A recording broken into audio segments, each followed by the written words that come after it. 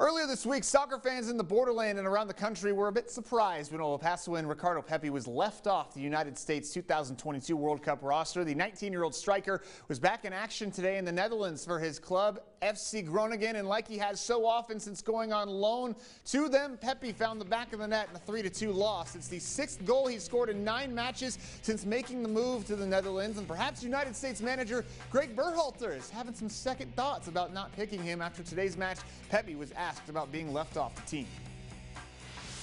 Yeah, disappointing because, I felt like I gave myself the best opportunities to be in the World Cup roster. I felt like I had a chance, but, also not disappointing at the same time because, like I said, I did my thing. I went out there, I played many minutes, I scored my goals. So, I'm really happy with that situation.